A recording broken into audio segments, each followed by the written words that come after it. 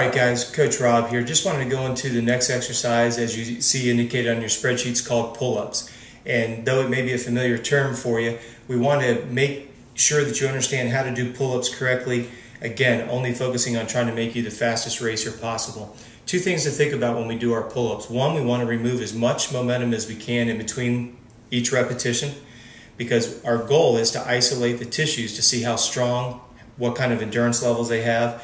And if you're adding a lot of jerking and momentum, what you're doing is you're not isolating the tissue. By doing it nice and slow with good form, you're engaging as much tissue as possible.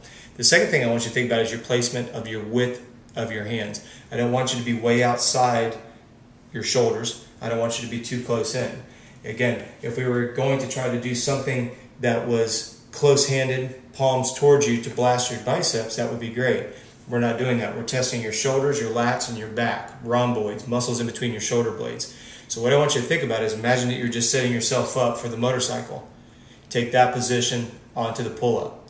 I want you to start with your arms completely extended and with a smooth pull all the way up to where your chin surpasses the height of the bar. Come all the way down to an extended position.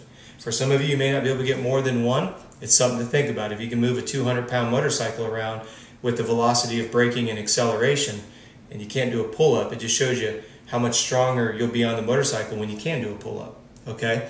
So do them correctly, do them slow. Remember why you're doing it. It's to become the best and fast, strongest racer you can be. So be smart, and we'll see you on the next exercise.